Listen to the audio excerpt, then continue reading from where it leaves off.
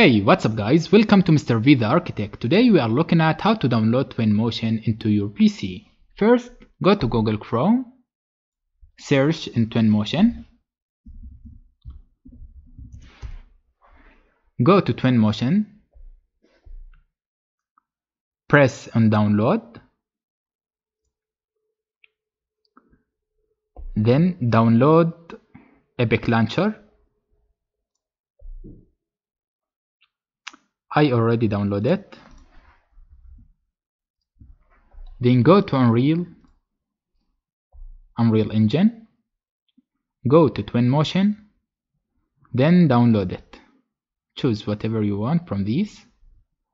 I already downloaded, then press on launch.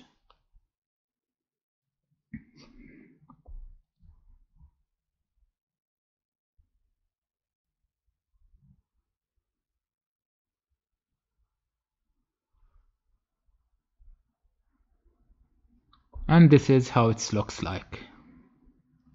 Press in this arrow, the library, materials library, objects, home object, like living room, chairs, and whatever you want.